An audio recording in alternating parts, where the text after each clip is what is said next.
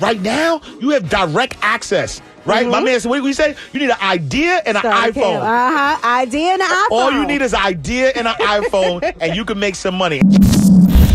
I asked you who were some of your inspirations, and you told me, and I just like the fact that you're giving financial advice in our own voice. For sure. You know, a voice that we can understand. When we read your books, we can understand what you're saying, and you know the struggle. You're not coming from a place. I'm from the projects. So I just want to be clear. Like single parent home. Okay. Youngest of 3. Oh, you was a little hood rat ass. I mean, you know, that's just it come with it, but thank God for grace. You know what I'm saying? That's right.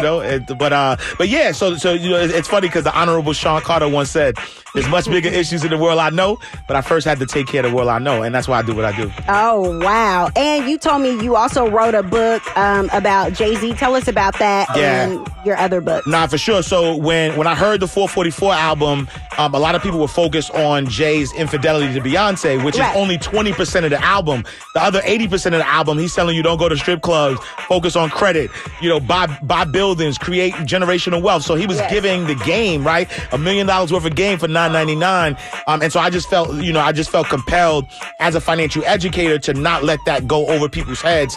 And so I wrote a book called The Wake Up Call, financial inspiration learned from 444. And so that book is available, the444book.com, or on Amazon as well. But it's really just breaking down, what does it take for us in our community to build generational wealth, and break out of the cycle of living paycheck to paycheck. That's right. And there was a topic that I asked you about off air with them, basically saying that the money, the wealth, what we're going to have as a people in 2050 is going to be zero. And I'm like, wait, hold on now. We got to do something fast. Yeah. Do you think that there is a possibility that can happen? Yeah, no chance in the world, right? And so what happens is the article says that if things remain the same, and they're looking at data, and they're saying if things remain the same, that the wealth in the African American community will be at zero by 2053. But what happens is if you're looking at what's happening in the African American community, things are not staying the same. You think about black women are doing it, right, doing it big, starting businesses.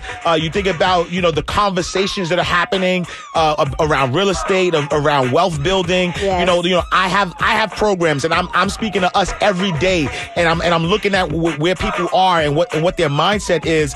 So I don't believe it. I think that we have to be careful what narratives we are sharing. And I think that a lot of times people want things to remain the same, but at the end of the day, we have consciousness now. Now we're understanding that this is the easiest time for anybody to become a millionaire. Say what? The easiest time that's ever existed. You think about back in the day, you go ancient times, you had to know the king or the queen in order to get some money. You fast forward to 10, 20 years ago, you have to either had money or you had to have a store, like a brick and mortar. Right now, you have direct access. Right? My man said, what did we say? You need an idea and an iPhone. Idea and an iPhone. All you need is an idea and an iPhone, and you can make some money. And so this is the easiest time for us to make money, to change our relationship with money, to become millionaires, to break out the cycle of living paycheck to paycheck. But we just got to be intentional, though, right? You can't only be on your iPhone looking at people's timelines. You got to figure out, what skill do you have and how can you turn that skill into a business. But again, but people are doing that, and so that narrative, I don't agree with the narrative at all. That's right. Stop being distracted and focus. Like it's definitely time to focus. A lot of people want better, so you got to do better. Absolutely. And with that being said, there's a couple of different ways I can go with this, because we talked about investing in rap dreams. Yes. And I just think that it would be, honestly, a poor decision. I mean, to just invest in something like the music industry. For sure. Absolutely. It don't love nobody. Because it's saturated, though, right? So if you understand business, there's a law of supply and demand. Right. And so right now, we have more supply than we have demand. Right. And so if there's more supply than there are demand, that means it lessens the value of the property. I'll give you a prime example just so people can understand what I'm saying. The reason why when the Nikes put out Jordans. Those Jordans, they could price them high because the supply is low. Right. There's not a million, there's not a million pairs of Jordans out there. There's a limited amount. And so because of that limited amount, the demand is high because the supply is low, right? And so the price could go up. But when you have a lot of supply, then the demand is not going to be as high, and then the price is going to be low. That's right. You know what I'm saying? And so when you think about rappers, there's more rappers than there's people listening. Right.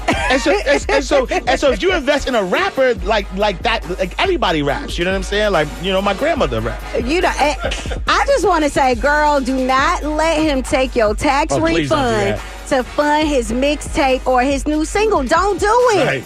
You can tell him I said it. Be mad. Let him be mad at me. Okay? All right. So before you get up out of here, Ash Cash, first of all, thank you so much for being here once again. Can you tell us about the one-on-one sessions that you do? Yeah. So my intention for 2020 is to help 2,020 families and individuals become net worth positive. Yes. And so I created a program called the Mind Right Legacy Builders Program, where I'm doing one-on-ones. I'm giving you 12 steps to financial freedom. It's through videos, it's through online courses, but then you actually get a one-on-one with me, and I create a financial game plan for you.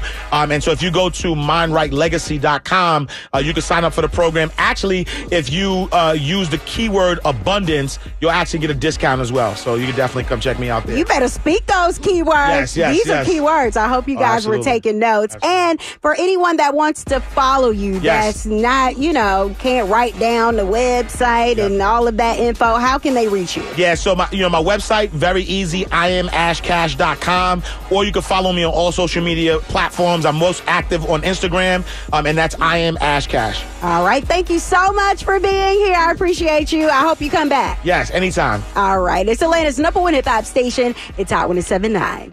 Hot 107.9 is all over the ATL and in the community. ATL save the date and celebrate love at the National Center for Civil and Human Rights on Friday, February 14th, Valentine's Day.